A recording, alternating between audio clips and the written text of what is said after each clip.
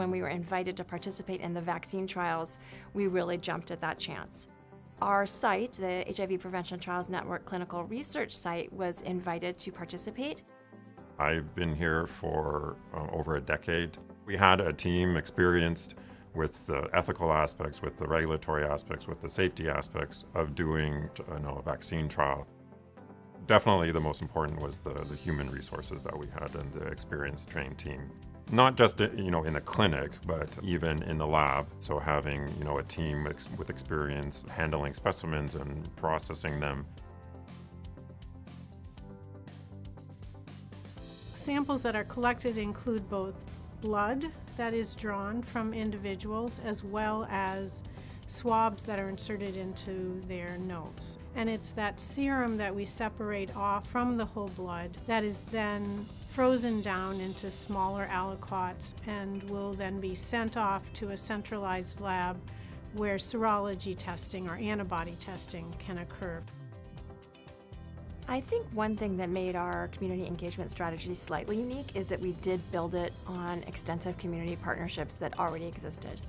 I personally don't think we could do this work if we just came into it blind and didn't have those extensive partnerships already. We were very fortunate that we had engagement from a large proportion of African American individuals, Latinx individuals. We have people who are older, which is really important because we know that people who are older are more severely affected by COVID-19. We have gender representation, sexual orientation representation, comorbidities were adequately represented to make sure that they again look like the base population.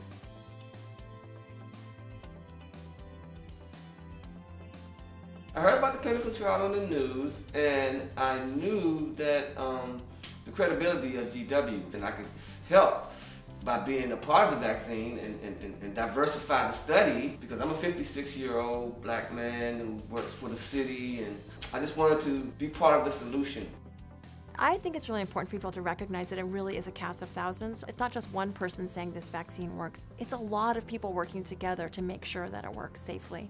One of the results of us doing the Moderna phase 3 vaccine trial will definitely be a stronger and bigger vaccine testing unit and capacity, and especially an increased collaboration between the School of Medicine and Health Sciences and the School of Public Health. It's really been a collaborative effort between the two schools to get this vaccine trial done, and I think it's just going to lead to us being able to really grow as an institution that's known for doing vaccine development and clinical vaccine trials. Throughout this pandemic, GW has been at the forefront of fighting COVID-19. Our Moderna vaccine clinical trial site is among our university's most important contributions. And we are proud of the faculty, researchers, and clinicians at the George Washington University School of Medicine and Health Sciences, the GW Medical Faculty Associates, and the Milken Institute School of Public Health for once again using their expertise and our academic mission in service of the public good.